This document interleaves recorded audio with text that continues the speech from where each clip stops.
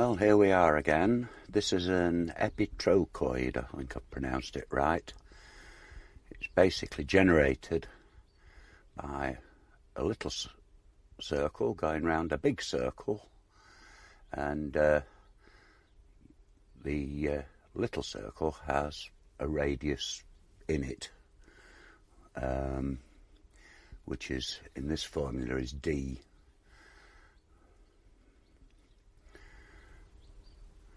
It's the things are used for, well, probably the most famous is either a roots blower or a Wankel engine or Wankel engine. Now, you can write expressions into this text editor, which you can't actually write them. You have to write them in like a double bracket on, because you can't divide directly, sort of thing, but that's no problem. So you write the x and y expression down, and then if you click this, it'll highlight the brackets or parentheses, and make sure you haven't missed any, because it's easy to do.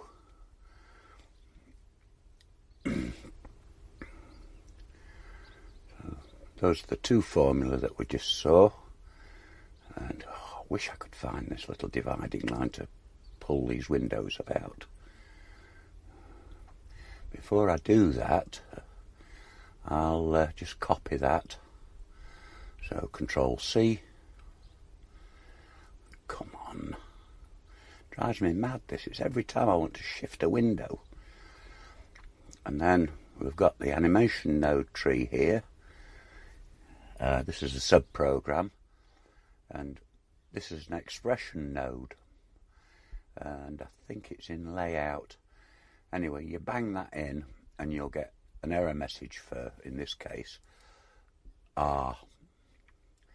But, I mean, if you then put a new input, call it R, you'll get an error message for little r. So you have to go right through the whole thing, and till you've sort of identified them all.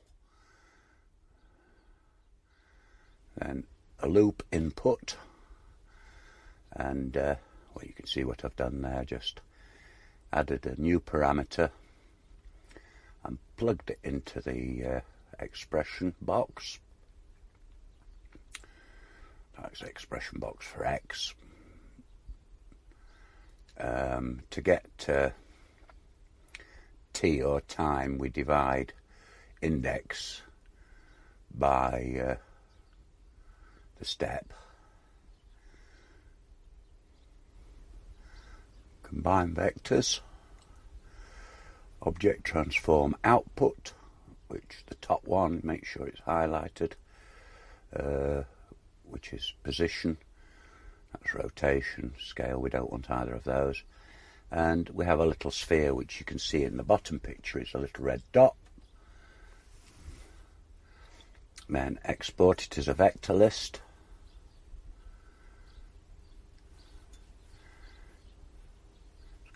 There is logic to this. Well, it's all logic actually, but it doesn't appear so when I first started. Then we go into the program itself to invoke subprogram, which is that bottom bit. Spline is the same as curve, so I've already put a Bezier curve in the bottom. You can see it, it's that orange thing.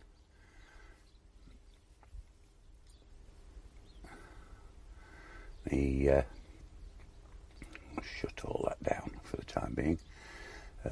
That smooth Bezier, it does smooth it, but it also does some very, very strange things. 0.3 to 0.35 is about where it smooths. Anything else, it goes completely ape. Make sure you've checked that little spline box, else nothing will happen. Now it looks as if you could put bevel depth on there. I don't quite know how there, so I do it here. I just put a little circle in, go into my curve modifier, and for bevel, I just put the Bezier circle in. That allows me just to texture the thing, and you know, everybody can see it then. Oh, I don't know how well I'm explaining this. If you want it to run through, oh, so yeah, I forgot about this. I just duplicated this, so Control Shift D, and it'll reconnect it all up, because it is exactly the same thing, bar of course the expression is different for Y as opposed to X. So you just go into that top thing, copy the Y expression. I'm going to join that up because we're finished with that. Now press N, we've finished with that. Press T, we've finished with that. And we'll come down here. Time info node, that just allows you to generate the iterations, or number of times it does it, sort of cycles through the loop, using the timeline. We'll try and get this all sorted out. Right, see my little red dot, that's all you'll see at the moment. There's nothing else is happening. Oh, I hate this bloody thing. I can never find the blooming little didgeridoo. Right, we'll get that all lined up, and we'll just undo that and put the iterations in. As you see, there's 262 there. Just alter them.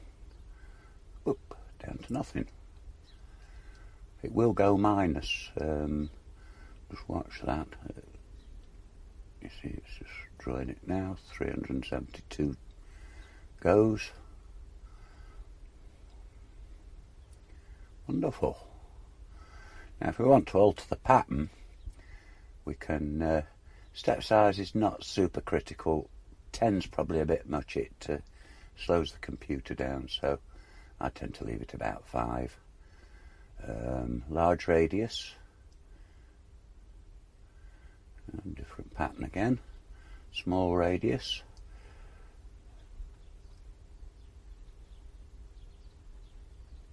And you can stop anywhere you like, anytime you find. Distance basically seems just to turn the thing inside out.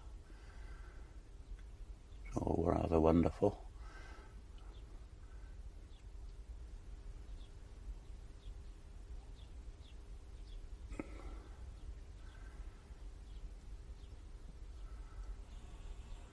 Up the step size a bit. I'll put it to 10, just see if it makes it a bit smoother. It'll probably slow the job right down. Well, sort of it does, sort of it doesn't. Anyway, the expression's working, that's fine. I could no doubt just duplicate these, you know, just copy the whole thing, and have different coloured lines, so I could have 2 or 3 lines, all different colours. I'll try that in a bit when I've finished just recording all this. I expect everybody's finding this extremely boring, but I'm thrilled to bits. I'll just show you something else while we're here. I've shown you how to put that on, the bevel on the curve.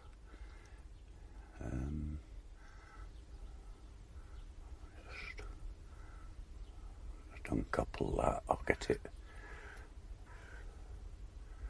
You see, we've got a sort of neon glow effect here. Very impressive. I only found this the other day. If we go into material, the Bezier curve, which is what this is. Bezier curve, not the circle. Go into material,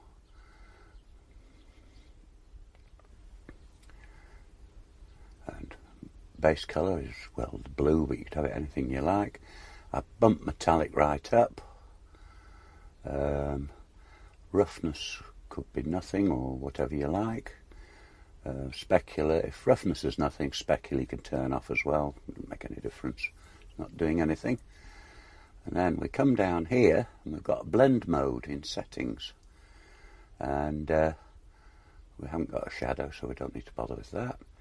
And default is opaque. See, no glow. And I only found this, it's brilliant. Additive gives us glow. Multiply basically will virtually give you nothing, as you'd expect. Alpha clip, again, not doing anything really. But additive, well, something new. Put refraction on, but again, it's doing next to nothing. It's a very simple thing. And that's about it for today.